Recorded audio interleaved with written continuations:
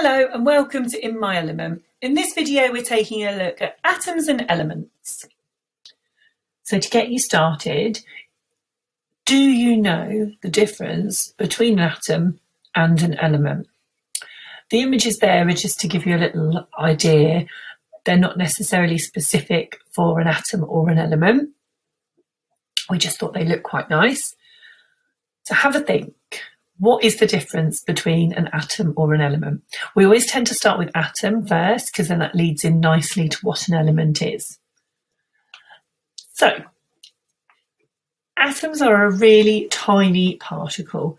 You can't see these, okay? So this is one of these ideas that you have to appreciate and understand, that you can't see them, but they are there. And the reason we know they are there is because what they make up, okay?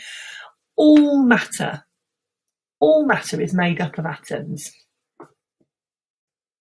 So there are loads and loads of different types of atoms, and then an element will contain just one type of atom. So this blue picture here could be representing one element because they're all the same, all the circles are the same.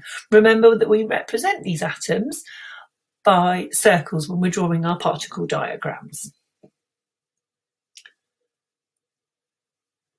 The smallest particle of an element is called an atom. So for example, let's say gold. In gold, you will have lots of gold atoms, and they are all arranged together to make the element of gold. One gold atom won't necessarily look like gold as you know it, but when they are grouped together, they form gold and they will have the properties of gold. So that leads us nicely into elements. So the element's made up of one type of atom, which we've just talked about briefly with the example of gold. We'll use another example here, hydrogen. Hydrogen's a gas. It contains only hydrogen atoms. Copper. We know copper in terms of copper wire, copper pipes. Copper contains only copper atoms. Hydrogen is a gas. Copper is metal, so there are lots of differences between the two. Copper's a metal that can bend because it's soft and malleable, and there's a picture there. That's copper, not quite copper wires, but definitely thin pieces of copper. You will see copper wires inside plugs if you ever have to rewire a plug, or if wires are exposed while something's being fixed, while an electrician's fitting something. You will see copper pipes. They might be laid into the ground. Okay, hydrogen's a gas that we can test for, and we know if hydrogen is present. And if you take a lighted splint to it, it will make a nice squeaky pop. Now, elements are also given all the different names. So like hydrogen, like copper, we've talked about gold, silver, you've got oxygen, carbon, lots and lots of different elements. Now, each element has its name and also has a symbol. Have a think if there are any that you know. There might be some that you know the names of, but not the symbols.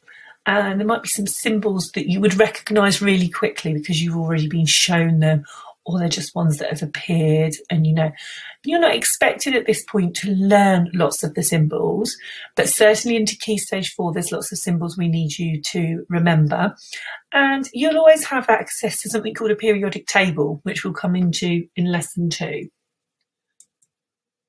So if you look here, there are 4 elements, and they're given their symbol, written their name underneath,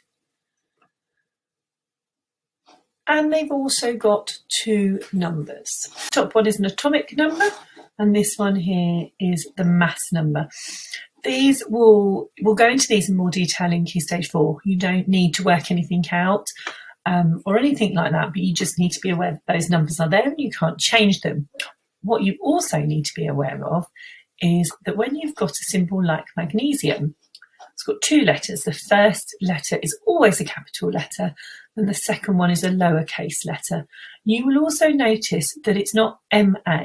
It's not always the first 2 letters of the element. So little reminder there that you need to be able to write these correctly.